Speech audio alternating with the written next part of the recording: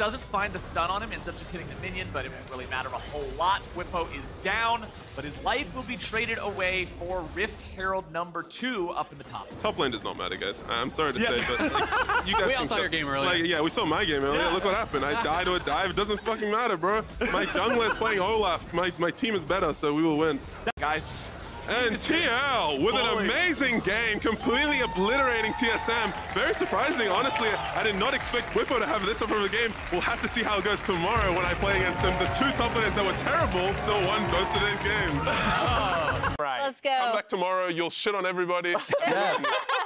Yeah, that's what we need. I want Fudge in the huddle tomorrow. Okay, so I heard Powerfox shit-talking us on the league. He was saying about how C9's top side is looking really weak. Yesterday in scrims, all I'm going to say is a little CLG was looking a little weak.